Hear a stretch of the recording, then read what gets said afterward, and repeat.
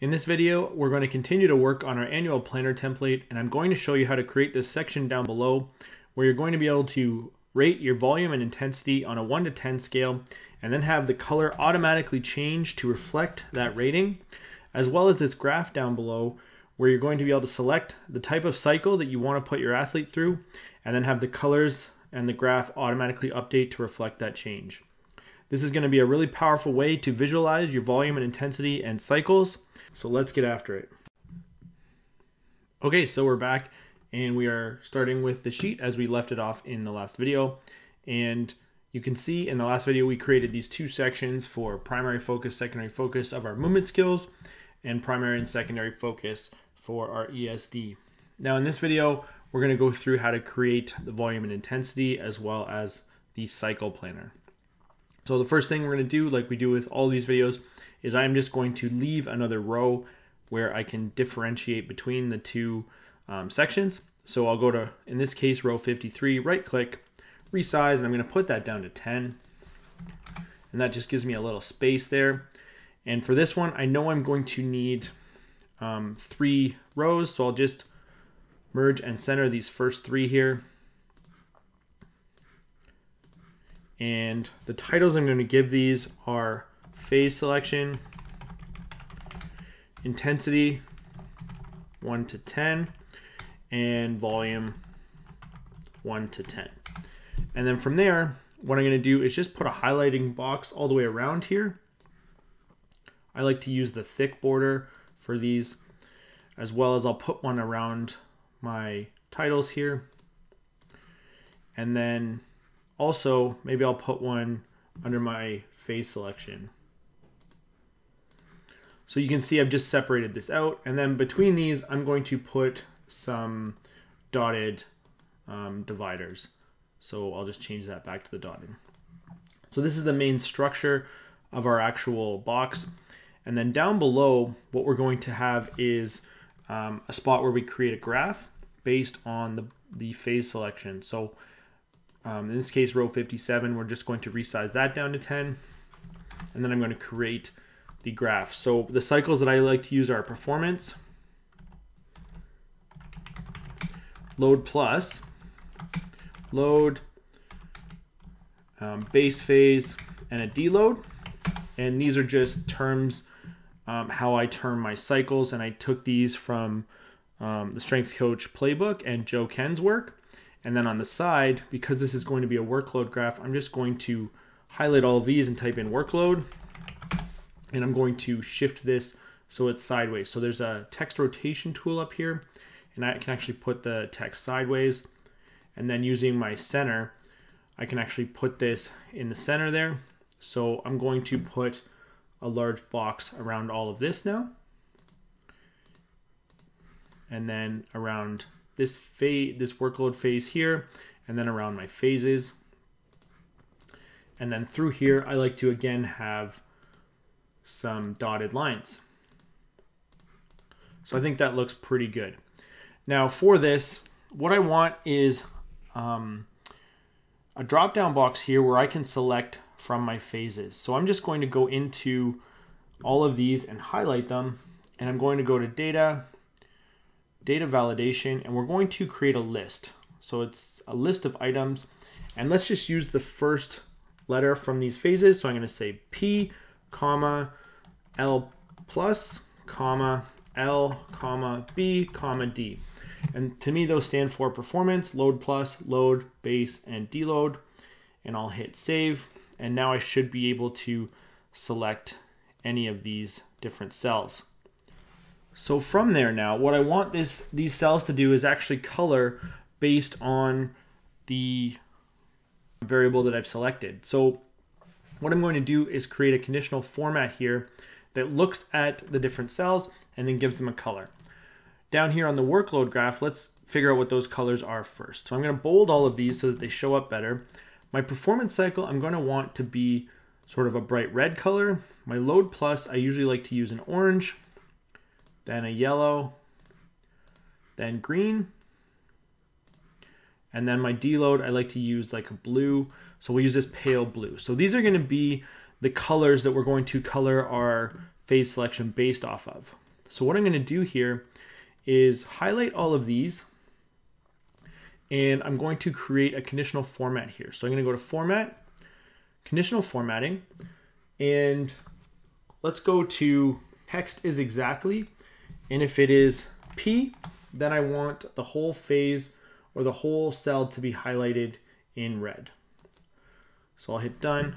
To check if this works, I should be able to select P, and you can see now the whole thing is highlighted in red. So I'm going to hit done. I'm going to do that for all of the different colors. So I'll add another rule here. Text is exactly L+, and if it is, we want it to be that orange color. Done.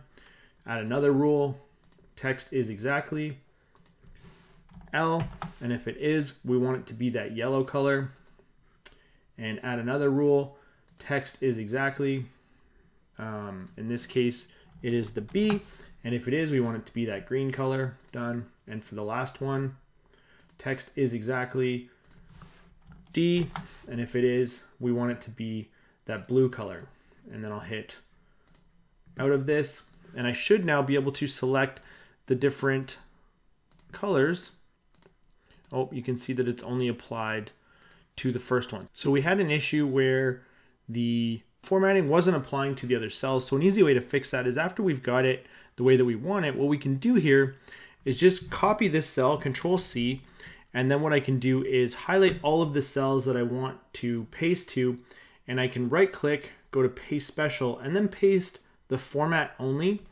And now what happens is when I actually select from these cells, that same conditional formatting will go across all of the different cells.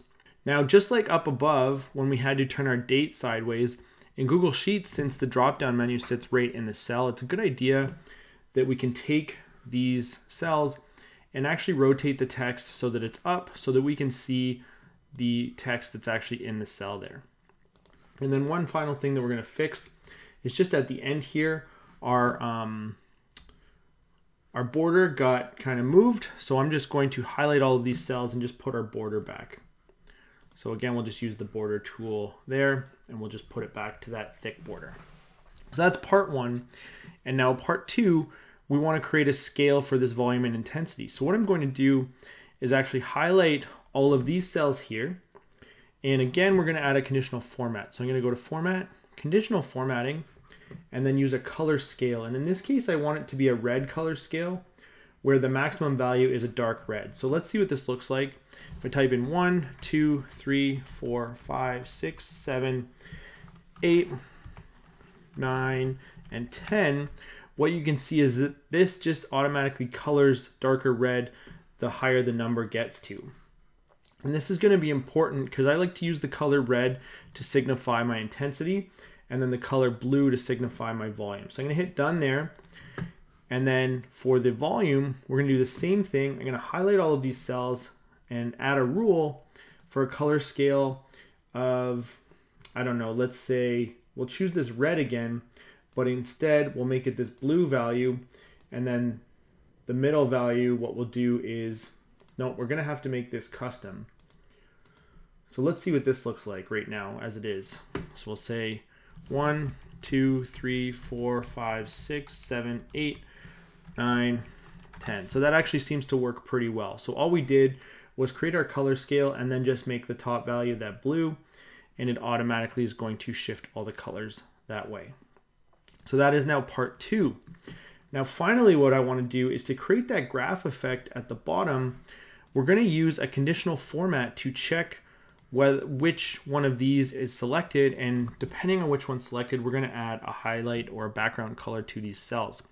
So what this is going to look like is I'm going to highlight all of these cells, and I'm going to go to Format and Conditional Formatting one more time.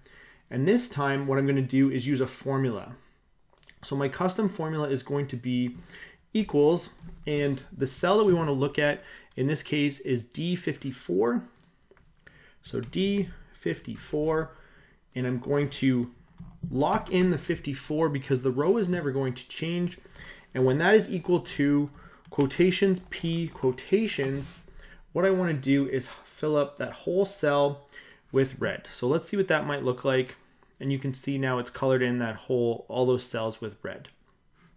And I want this to apply to the range of D58 all the way to, well, I'm just going to select the range. So I want this to apply to the range of D58 all the way across and hit OK. And because we've left this reference open with the $sign there, if we go across here, it should work on any one of these different cells. So I'm going to hit done there. Then for our next one, what I'm going to want to do is create another range, but because the load will never go any higher than the load on the side here, all I have to do is highlight that next set of cells. In this case, we want D59 all the way to BD 62, and I'm going to hit add another rule, and I'm going to use a custom formula again. So go down to the bottom, and in this case we want equals D $54 is equal to quotations L plus quotations, and when it is, we want it to color into that orange color. And then I'll hit done, and we're going to continue this process for all of the different cells. So we're going to do the load next, so I'll highlight those cells, and I'm going to add another rule, and in this case custom formula, we want equals D $54 one more time is equal to quotations L quotations, and when it is, we want it to color in that yellow color, and I'm going to hit done. I'm actually going to just copy this because I'm going to paste it for the next two. Done. We'll add one more, we'll add two more rules. So add another rule. Custom formula is, in this case, we want it when it's equal to base, which is B. We're going to make it that green color, and done. We'll do one more just for this bottom row here, and add another rule, custom formula. Same formula, but this time we want when it's equal to D, give it that blue color that we like. And I'll hit done. Close the conditional format, and right away now we have the ability to select any of our different highlighters or signifiers, and you can see that the graph gets automatically colored in. And this is just a really easy way to start to visualize the different cycles that you might run. You might want to run this with percentages up the right side. I've seen that done. You might want to run this with different qualities that you're working on, but this is one way that I will visualize the workload in the annual plan templates that I put together.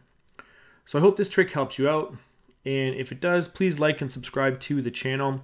And in the next video, what we're going to do is finalize all the formatting and everything on this template and make it ready to be used with the teams that you work with.